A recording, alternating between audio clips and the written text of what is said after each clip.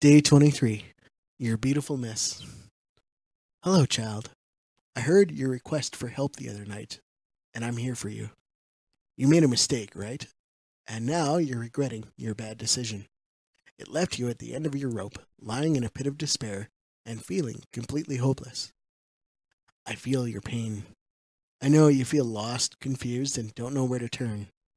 I'm glad you trust me to handle the situation. Let me assure you, you've come to the right place. I can take your mess and turn it into something beautiful. Take comfort, because you're not the first person who has needed my help. Consider Tamar.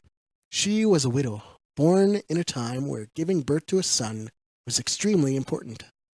In her culture and time, the firstborn son would inherit the family fortune along with any property left behind after the father passed away. If there wasn't a son in the family, sometimes a widow would be left homeless. But in Tamar's case, the oldest living brother of her husband was given the responsibility to provide and care for her. Tamar was given to her brother-in-law as a wife. Unfortunately, he suffered the same fate as her husband.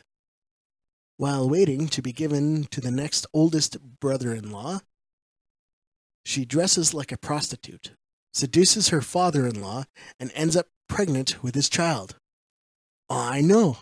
Holy soap opera Batman!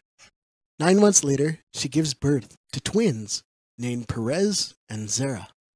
If you read the genealogy of Jesus in the Gospel of Matthew, chapter 1, you'll see that Tamar was one of Jesus's great-great-grandmothers. I know, confusing, right? You're probably sitting there right now with your jaws wide open in a state of shock. How could this be? It's because I was able to take Tamar's messy situation and turn it into something beautiful. I can do the same for you. You did the right thing by telling me about your mistake, asking me for help, and trusting me to handle it. You might feel like you're climbing uphill against the wind, but if you continue in faith, you will be able to look back on your mess and see how I have made it into something glorious. For nothing can separate us from God's love. Neither death nor life, neither angels nor demons, neither our fears for today nor our worries about tomorrow. Not even the powers of hell can separate us from God's love. No power in the sky above or in the earth below.